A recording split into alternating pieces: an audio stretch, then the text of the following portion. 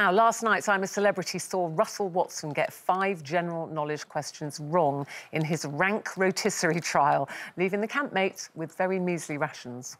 Here's your question. What is the name of the first in the series of Harry Potter books? Is it A, Chamber of Secrets, B, Philosopher's Stone, or C, Goblet of Fire? A. You're saying A, Chamber of Secrets. Is incorrect. Oh!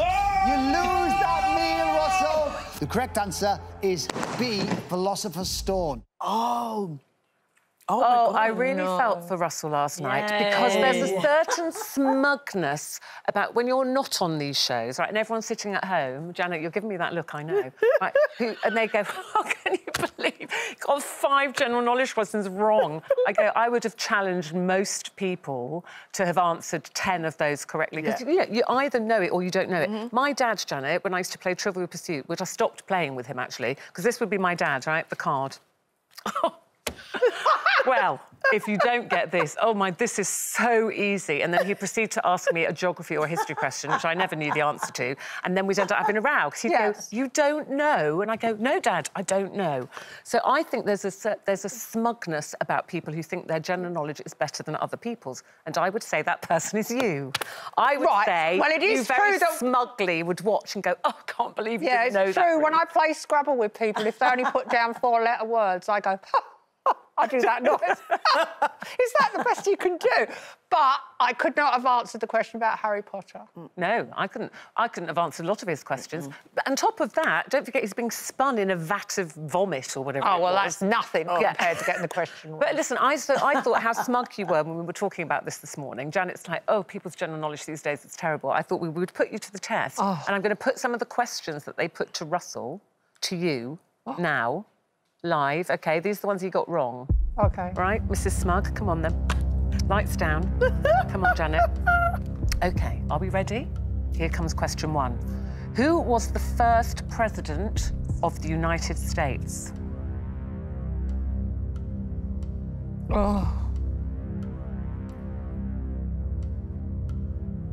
My mind's gone blank. See, this is what happens. I'll come back to that one. Yeah.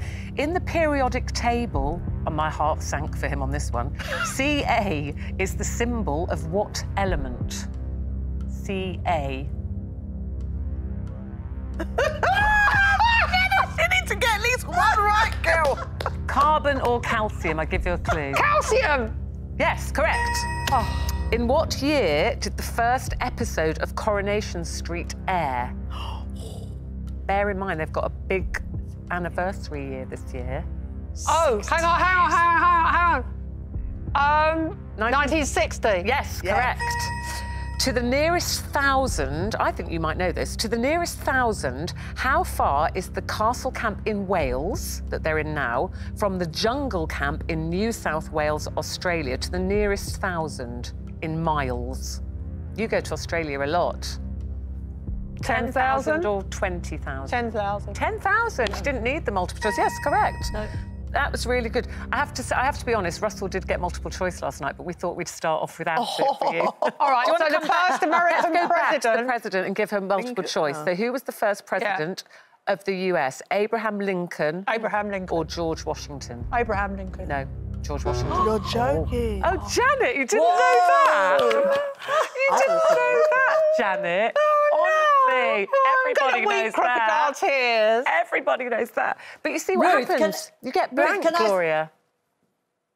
No, can I say something, though? I think the general knowledge is all about retention, because I watch The Chase a lot and I think, that's an unusual fact, I'll remember that. But then it goes, and I think my retention is reasonably good. So, you know, but Janet, you didn't do too badly after all. I'm not happy, though. I'll be having nightmares about that.